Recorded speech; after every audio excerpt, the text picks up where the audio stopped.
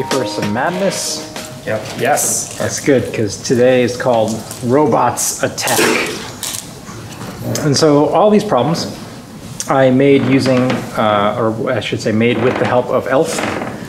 And basically just played around with Elf, had Elf sort of, you know, I'd set up a position, occasionally choose a move, but basically let Elf play itself out until a certain point where I thought the position was interesting and would involve something regarding an attack on a weak group. And basically just had Elf do maybe 100,000 plus move analysis on each of these positions and tell me what it thinks. Would you say Elf or Leela is stronger right now? So it depends on how you count it. Oh. If you're counting by like raw time, like if you're like second per second, Elf seems to have the advantage. If you're going by number of variations, Leela 0 it has the advantage. And so it depends on what you're favoring. Is it number of playouts or is it number of seconds you spend? And I think eventually, like, there's some amount of time where Leela 0, even in terms of time efficiency, does catch up and surpass Elf, but it's way far, like it's not practical. Or if you're just running Elf or Leela and doing like 5-10 second moves of analysis on a, we'll say, moderately fast GPU, Elf will come out the winner, like 2/3 of the time. So. All right, that's my own analysis. But these things change like every week, right? Everyone has a new build. This was the strongest ever. And I'm fine. Go have that fight. Anyway, these are generated using Elf. So if anyone wants to go and run them on Leela 0 and run them for 100,000 variations each on Leela 0 and see what she says, please post the results in the comments of this video because I am too lazy to do that. All right. So these are all black to play. Tell me about this board position. It's got a nice setup on the bottom. White has a nice potential on the bottom, yeah. Let's say these two stones seem a little bit weak. They're kind of surrounded and not really. Hey, they seem attackable. Yeah. What a wonderful observation. That's right. Also, black stones near there on the other side are not that strong. They have weakness. That's right. The other two black stones aren't, like, they're probably better off than the white stones, but not by a lot. Mm-hmm. And so this, when you are attacking, this is just, you know, human heuristic. If you're in an area where you're trying to attack your opponent's weakness and you're also weak, you kind of have to favor the side where you are, you have to fix your weakness as part of the attack. When you're really strong on both sides, then you just pick the most severe move, right? But otherwise, you pick the side where you are the weakest and gain strength while attacking. Yeah. Push them into your strength. That's right. So in this, I chose this problem, or at least this board position, in part because Elf actually kept switching, even at quite high move counts, kept switching what its preferred move was. And it really had, I'll say, three particularly good moves that really couldn't choose, maybe a fourth depending on how you count it. There was a fourth move that actually had an equally high win percentage, but it just didn't play out as many variations for some reason. And so I'm going to tell you, let's say if you find any of those four moves right now, you're a winner. Okay. So all you gotta do is just find one of the four moves that I thought was good. That was the fourth move. That Only the fourth? It didn't like playing that one out very much. It did not like that one. So what's the difference? So why does it like low and not high? Is it more of a Just base for base. those? Yeah, again, if we're trying to help these stones, this stone actually doesn't help it that much. Yeah. But this one does, right? This actually creates more eye space. Okay. Okay. 3 more. How about this? The attachment. Here, let me double check the thing. That wasn't one of the top 4. It's not one of the top 10 candidates that came up with. And again, these robots are fickle, right? Sometimes you just put into a robot and different robots, of course. Like, we'll play this first. I don't. Yeah. I tried something simple like this just to try to. It's not in the top 4, but I like the idea. Actually, it is in the top 10. Yeah. In the top 10 candidates, it found that one. That's also in the top 10 candidates, but not one of the top 4. Wow. You're already a winner, though, so. Wow. I like this, but it also drives white to attack our weak group. Right. And realistically, in this position, this is also one of those top 3 candidates. This move. Can you put the stone there? Really? And this is actually a very human move. Okay. Part of the reason of not playing this is that this actually leaves a 2 gap here. Okay. And that's kind of a weakness that white can exploit. Okay. Believe it or not, there's actually less, even though the stone is further away, this is less of a weakness because there's more of a bubble that white has to push through in order to take advantage of that weakness. This is actually better shape in this position. Okay, how about this? Not a move. Not a move. Okay. Wow. I saw you play one of the other top 3 candidates earlier.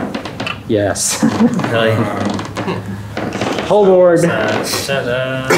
We're attacking at approximately a 10 space diagonal. Yeah. Yep. I figured Jokingly, that might but be. Mm-hmm. We were thinking that it would probably be a shoulder head. Yeah, that's that the pretty good. computers liked. The number 1 move it resided on, or we'll say coalesced on after 100,000 playouts, that was none of those. Okay. And this is a move that, oh man, it feels weird to play as a human. Like it feels like you're just making shit up as you play Go. This maybe? No. No? Okay. This one was So that kind of leans on the white stones and kind of creates. Yeah, it's both helping this shape and attacking, and at the same time it's completely out in the. It's a space cadet kind of move, right? It's not like. This is the kind of move that robots actually don't play that often, or at least often these robots usually play very severe attachments, don't leave a lot of space. Oh man, but this move is just floating. It feels like it's trying to min-max it. Well, that's kind of what Go is, Kyle. I know, but still. But it's doing a lot, but at the same time doing nothing. It certainly feels aggressive. It feels aggressive. It feels optimistic to me. Well, it's trying to help this defect. It's trying to attack these 2 stones. And also like... It's also trying, it's threatening to start coming over here, and I don't have any black stones over here, right? Maybe capping here is the next move, and really developing something big over here, as well as providing a foothold here and here for these invasions, right? It's really trying to do a lot of different things, and it's not doing any of them particularly well. And so it's the kind of move where often, if I have a Go student and they play a move like this, I have to yell at them. I'm like, look, that's like you're trying to do too many things. Like you want your stones to do more than one thing, but you want your stone to do like 2 or 3 things well. And this move just doesn't do anything particularly well, right? It leaves plenty of defects over here. Even if we cap like this, white can just cut through. This is way too big of a gap to hold on to. This is really too far away to provide a very adequate foothold for invading. So, I don't know. I give up. Let me go play chess now or something. I played some chess today. You play some chess? Beat the guy. Maybe it's like a type of probe. What do you want to try to do, White? It's like, I'm going to invest a little bit in everything. And whatever you do, I'll just be there. So anyway, in conclusion, on this board, I think if you play this move, great, you're amazing. I think if you play this move, great, you're amazing. I think if you play this move, great, you're amazing. I think if you play this move, great, you're amazing. Like all those are very within a fraction of a percentage point. Yeah, no. Man. I was joking about Tangent. Yeah, it doesn't look terrible, well, but you have to remember, Tengen always wrong. Sometimes I'll just do that when there's like nothing else. No, always wrong. Always wrong? Always wrong, never right. I'll take your word for it. That's one of the rules of this class. All right. So, is that kind of interesting? It's interesting to like loose, large giant move. It's kind of weird. All right, let's go to board 2. And each of these boards I did sort of pick for a reason. We're going to hit this board and the next 2 are the robot move I don't think is that different than a human move. Like I don't think there's anything too spectacular. But it's still this board in particular, like the most human move that you guys found was not even the top 10 robot list. And so what moves were you guys considering here? Every single person. Well, I think we all wanted. Yeah, we all wanted that. Yeah. Spoiler I feel alert. better about myself. We all want that, right? That's the human move. Yep. That looks great. Feels a little bit defensive. I don't know. I mean, It's a lot of points. It makes so- points and it attacks. You attack and you make points. Okay, so it's You attack. can run them that way and make more points there. Yeah, man, doesn't that just make sense? This is not in the top 10 of Elf. Like, God damn it. It just says Now, the Elf move is still a human move, right? But the most human move isn't even considered. And I don't explicitly know why. I didn't look into it too far.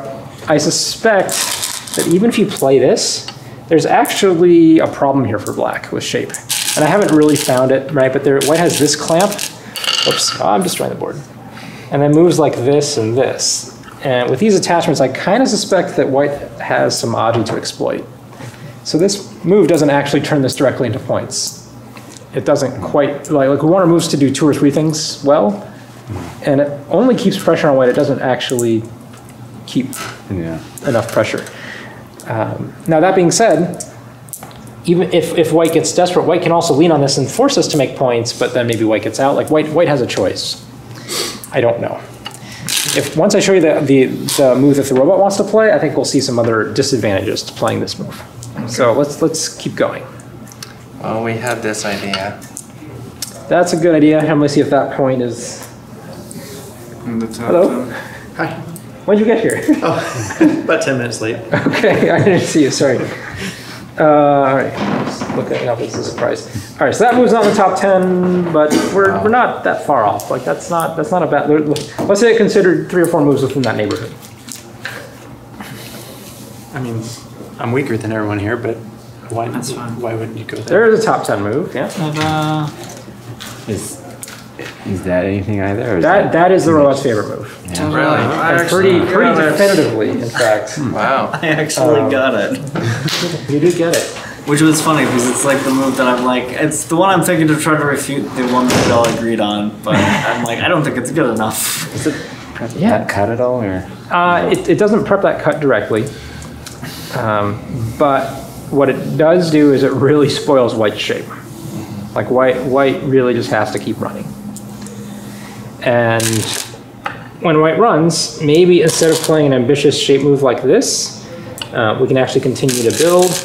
And if white has to keep running, well, maybe then we can peep and fix and get this over here more solid than we would otherwise if we just played one move out there. If something like this happened. I don't know. I think there's other things white can do here, right? White can try attaching and diagonals and pressing, all sorts of things. But it's really, this is just a shape point. We're just preventing white from making any sort of shape here on the outside. And, you know, if white really wants to, right, there is some play for an eye down here. But one eye does not live, and in the meantime, white doesn't really have a good place to connect to other than this stone, and that stone is already somewhat neutralized by this black 4th line stone. The other nice thing about this is that on this board, where is black's weakest group or groups? Those? Yeah, it's actually those 2 and possibly those 4. And so, again, that rule of attacking, if you are weaker on one side, that's the side you actually want to attack from. You want to fix your weakness. And so this actually helps this space over here, because this space is too big to easily defend. So this is a strangling shape move. Another thing, if we go back here, if white starts coming out here like this, Yeah. you actually don't feel great about it. Especially if this Aji still, you know, can lead white to either reduce or even live down there. Because, yeah, you can back off. You can be like, okay, I'm just going to take my points. And that's still a good result for black. Like, this is still okay. This is probably a 50-50 game. But white is not nearly as uncomfortable. Yeah, especially if those aren't all Yeah. secure, then that move's kind of doing nothing efficiently then. It's not making points. It's not. Yeah, well, I mean, it makes points if we get another move, right? Yeah. If black can play one more move, maybe even something like this, that's probably enough to secure it, but we do have to play 2 moves instead of just getting to play them naturally in tempo. So it's just about strangling the shape of this group and forcing it to run more limitedly? I like making up words. So that's what I came up with. Let me see what any other candidates. Again, this was, unlike the last one where there were 3 moves all within a fraction of a percent, this one was the far and away winner. The second place move, second favorite move was this. Reductionally. So very similar, just not as severe with regard to the attack or the shape. And if there was a third choice, it was actually this. So it really likes that area. Yeah, and again, but this is consistent, right? If there's a side you have a weakness on, again, this group can't really die. This group can't really die. Yeah, you might not get these points, but everything is safe and from a group life perspective. These are not as safe. So build from that side or attack from that side. It begins getting huge. Yeah, if you can, play 1 or 2 more moves. Yeah, now we're not just taking these, 12 to 15 points. We're, taking 30 to 40 points. All right, feeling good? Yep.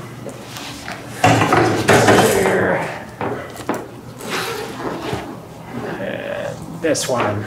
All right, what did you guys come up with on this board position?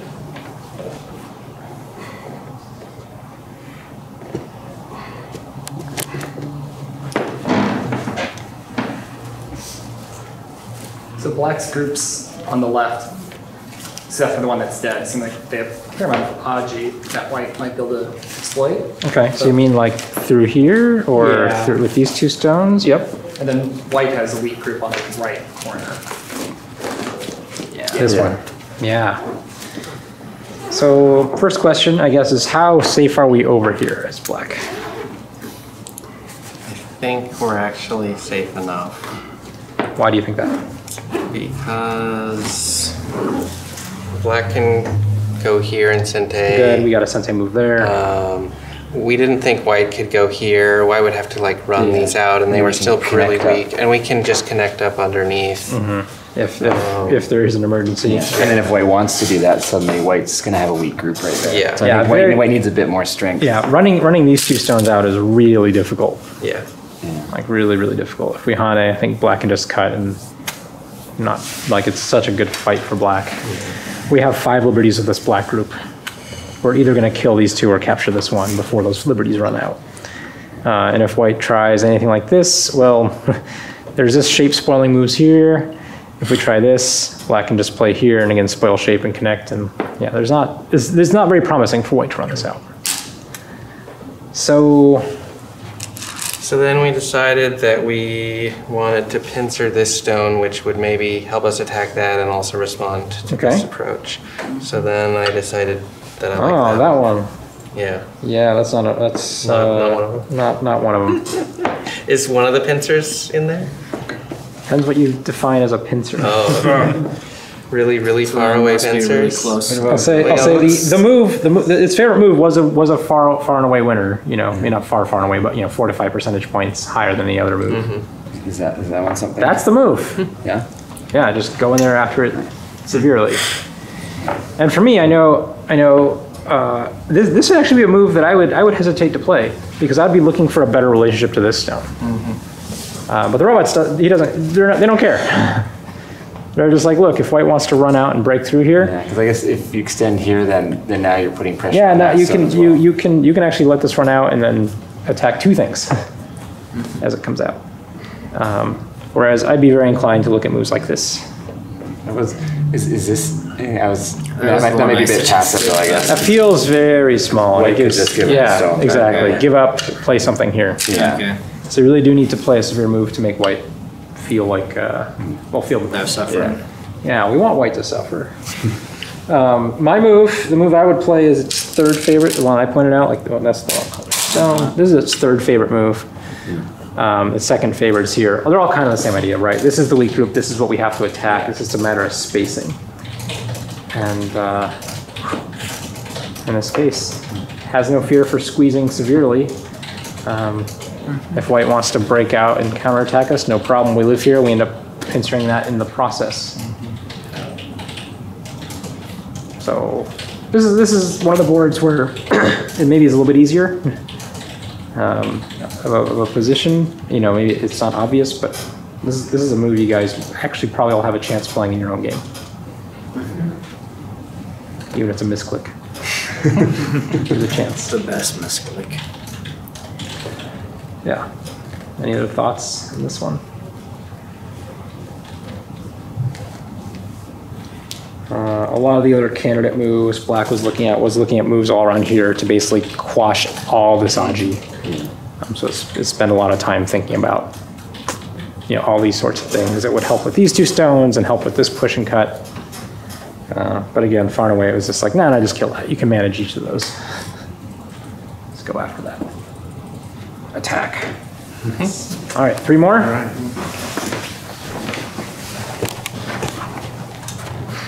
Thank you. All right, this is, I'll say, another humanish problem. Very human kind of position. Tell me what's going on the board. And white's safe over there, alive over there. Yep, white is super With a safe bit over of there. Oddly, black has thickness, but there's some defects. And These black stones are not that safe because white can Yeah. run those stones out and then they might be in trouble. They only have 4 liberties, so we have to White. keep that in mind. white has all the corners. Or sorry, black has all the corners. Yeah, black actually has already, a fair bit of territory. And white really only has, as far as solid territory, that's really the only bit that white has. White has a wall here, which we were thinking that we wanted to destroy in some way. Okay. And also, white has potential here, so we were thinking that we wanted to play this. Why don't we double check? But I think that was black's second favorite move. Really nice. Yeah. And correct, my memory is good. That's the second favorite move. Cool. So I like this idea, where we're neutralizing this wall while putting pressure on this. Solid. You play here, good. You're just A- robot go player. But there's another move that I think even humans would consider. Would spend a long time considering. It's not just a robot move. And the key is to think about this thickness and the spacing of white stones. And be bold something around here to try to split this up. I believe that's the third favorite robot. Oh my god. What about, it worked last time. It's wrong way. This way. This is the robot move. Okay. Wow. Look at, you have all this black thickness. And I mean, I know there's 2 defects, but even if white runs one out, you should be able to manage with the other one, right? I was so close. And this is overextended. And especially when black has a neighbor nearby. I know it's not really close, but it's close enough to be effective. And with this thickness, we have places to run to. If we just run out, we're fine. Like, we have things we can connect up with if we need to. And if white comes under attack here, where is this white stone going to go? Towards us. Yeah, like there's no friends here. This group obviously there's friends over here, but if we're splitting, like if everybody just jumps out, and this is not going to happen in a real game, but unless you're double-digit Q, that's a double-digit Q sequence. How do you feel as white? You gotta figure out how to not let that stick die. Yeah, like you have a problem. You feel like you have a much bigger problem than black. And even if white tries some fancier moves like this, black can even dodge and give this up and just say, look, I just want to attack one thing. Like, you can have this. I'm fine with this.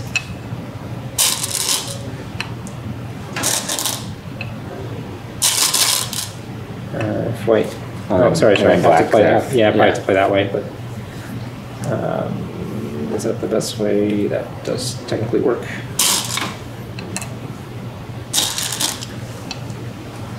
Here, maybe here. I don't know what the next move is.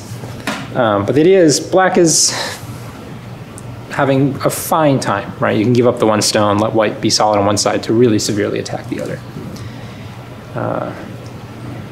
So, that white stone is a little bit overextended. Black has a little bit too many friends still projecting their influence on the center. So you got to take advantage of it. Other moves that the robot looked at here, it did look at, just trying to seal off the Aji, but it really just didn't spend a lot of time. It's like it's a 50-50 kind of game if you just fix the Aji. All the other moves were actually in this area. Like, you have to do something in this area. You have too many friends in the middle of the board to not do something, crazy. Drive them that way. Yeah. I guess I should be like showing these on camera, right? Like, you guys can actually just do that. So you can see. All right. Edit it later. Edit it later. That's too much work. I know. I saved all these board positions as a PDF. I've never done that before. Oh, nice. Yeah. You just bring in SGF files, which are kind of a pain to work with. For teaching purposes, at least. All right, this one. What's going on this board?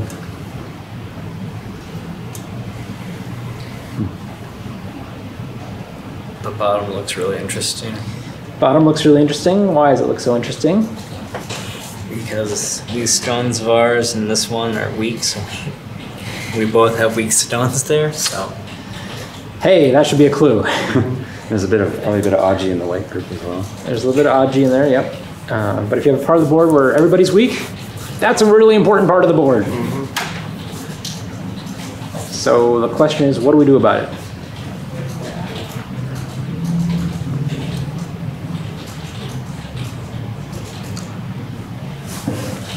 I feel like somehow help here or there, or I don't know if that's the right direction. Maybe threaten to bring out that stone and then come back and attack that. Okay. So I don't know. Yeah. And I'll see what the robot thinks of your move. The robot says your move's pretty good. Oh, not bad. It's only a 51% move. Oh, yeah. It's not quite as good as the better move, but you didn't lose the game with that move. That's good. That's all right. I like this. Robot says that's a 52% move. Even better. Yeah, and Possible shortage of yeah, you're looking at making this week and Yeah. preparing for that invasion. Yeah. But what about these stones in the meantime? Well, I was hoping that the pressure put on these would help me with them in some way. Okay, that's nice and optimistic of you. Maybe they could do like a jump from 3-point and try. Well, White might. I don't know if White would even try to save them. And White would probably Tanuki here to actually play down here first. Could be. So another, good move, like good idea. Not the robot's favorite move. There you go. We must apply what we've learned today. If you're attacking something that's weak, and on one side you're strong, and on one side you're weak, what do you have to do? The weak side. You have to attack from the weak side. What about Like, we're only learning one heuristic today, guys. Like, this should be one of the easier classes. the shoulder hit? The shoulder hit, yes. That's the robot's favorite move. Really? That's No, it. That's really simple. I feel like whoever thought that one. But, yes, you would like to use this Aji, right? You would like to run this out. Maybe you would like to get a couple free moves here and then invade. There's a lot of things you would like to do over here. However, weak, not important yet. This is future planning. So let's get strong first while we're attacking, and then we can have fun later. And so this is the favorite move. And your shape looks kind of dumb. Like, this is not a good shape you should try to make. Yeah, I don't like that move. But, I learned to love it. but if I took away, let's say I took away this stone. Does that look better to your eye? A little bit. Less invested. Sort of. I mean, like to me, this is a more natural. Like, I'd expect to see this shape more naturally. Like, this is like this stone doesn't seem to it's not really making you eye space. It's medium useful. So this stone might be throwing off your eye for come and go shapes. If this wasn't here, do you have any other moves you would try to play? Like if you try to do this, right, White's going to get out faster. Yeah, or maybe just the jump. If you just jump out, you're feeling like you're running next to White's strength, and when White runs out, White feels a lot more open. Yeah, I wouldn't want to run that. Right? You feel like you're the one who's being choked. I would want to play something else. You kind of want to get away from this wall a little bit. You want to put some space away from you. So that's why we look at these kinds of moves. And obviously, if we do something really aggressive, here, well, White's just going to take that. So we need to attack from the weak side, and this stone just happens to be there. Okay. Interesting. And it might be useful later on, but. All right, it's good. Did anyone try to attack this stone? Yeah, this was our second choice, was that. You want to know what the robot thought of that? Sure. 50%. We've only played out 3 variations, so let's not read too much stock. For the people playing at home, there's your 50-50. There's your readout for. If you want to go Let's spend fair. let's spend 161,000 variations on this move. Stupid. All right, last board and my favorite board. Oh, my carrots. Let's fix that. This board, oh man. You guys are not gonna like me. All right, what's going on this board? It feels like people Tanuki'd from things over and over again.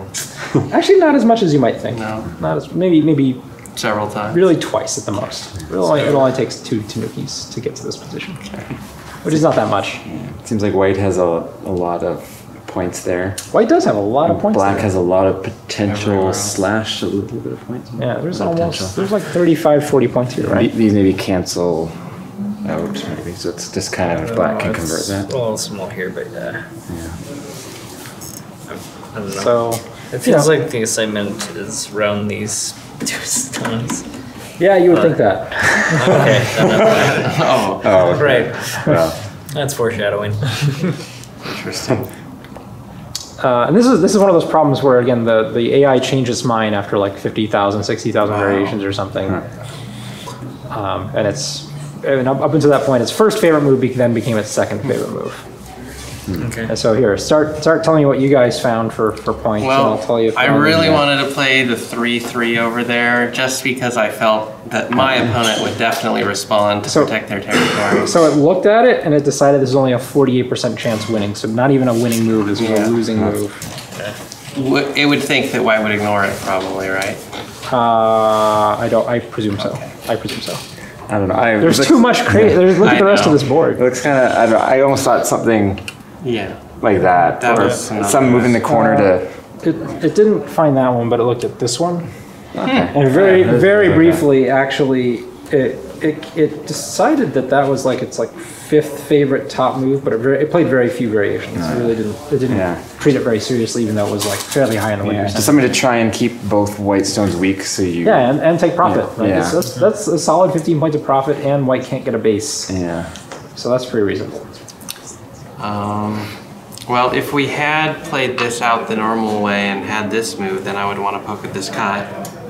But we don't have this move yet, so Right. maybe this move. This is the robot's favorite move, and this is what it switched into after you know 50,000 variations. It eventually ended up playing out in this. I let it run to 82,000, variations on that move alone. Its second favorite move, that it was its initial favorite move, was this one, and so it almost played out 30,000 variations just on this move. And this move I rather like. I like that. That feels right. Just intuitively, you have a white stone over here and a white stone over here, and it feels like you're putting a lot of pressure on both. And you have all these stones over here. This is turning into 20 to 30 points quite readily, while white is still feeling the pressure. The problem with this move is that it feels like white can actually make us over-concentrated. And if we don't take enough territory in our over-concentrated areas, white might be able to eke out like that 2-point win. So especially if white, let's say white's next move is to play something like this. And sure, white might let us have this, but then if white can either get points down here or just become safe, survive, maybe then white can, white is fine, right? White can just play the game where he wins by 2 points in the end. And so this move puts even less pressure on either of these stones. But why? This. Yeah, and this is the weird part, right? Like the question. This is why this is my favorite problem. Is like, what are we attacking here? Is it this stone, or is it this group? And this is sort of like the stealth group that if you play this move, you can now attack it. And if you can attack the big group, you can have a lot of other nice things going for you, because now white has 3 problems on this board. The follow-up to attack this group after this move, if white plays another move over here, is this one. And if white connects, you just have fun. If this white group has to run, let's say for instance, white was like, hey, I want to make this group live over here. You go, that's great. This group is much stronger, safer now. Maybe we play one exchange, maybe two, I don't know how many. But now we start the attack here. And if this group has to run this way, well, that means I'm going to be able to play a move or two over here that's going to attack both. And man, my opponent is now committed to both of these, right? Look at the stones that got Definitely it. committed to the group there, at least. That's interesting. What was the winning percentage on this game, on that move? So the winning percentage for this is 60.7%. So That's elf 60. it is an elf, so it's like a Leela, 3 or 4% swing.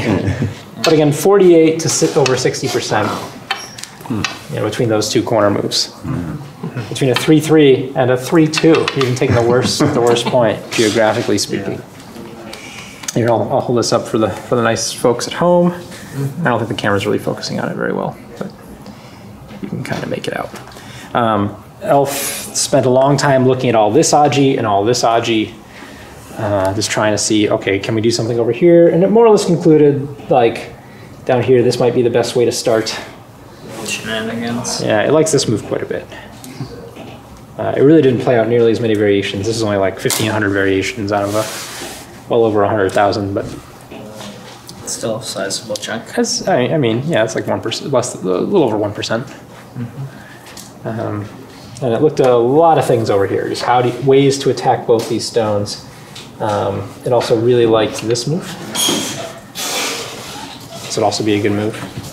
Again, putting a different way to put pressure on both at the same time. So if I played this in my game, I'd be pretty happy. I'd feel pretty good about that. This move, I would have a blind spot, I think. Like, this feels too much chaos, right? There's too much weakness to ignore this for another move. But I feel like I had a blind spot on that one too, so yeah. So, you guys feel like attacking some groups now? Yeah. I'll be attacking. I like the analysis you gave of forcing this group to commit and then attack at the same time. Yeah. And, that involves a lot of reading to make sure you can actually upset both groups well enough to take advantage of it. And in some way, this move still holds to our heuristic of the day, right? Which is, if you're attacking a group, make sure you do it from the weaker side. Because I think that still applies here. This is actually kind of, it looks like you have enough stones, and you're not going to die. But if white gets a few extra stones here and cramps your base, well, when white cuts here, you really won't have much eye space. Like, this is the thing that can be made weak during the course of this game. So anyway, was good. Learned how to attack some robots. Attack like a robot. Yes. All right.